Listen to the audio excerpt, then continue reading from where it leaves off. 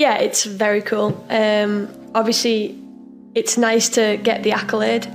Obviously, as well as a lot of the teammates in the Lionesses. There's a few people that I would also add to the list that have had very, very successful years.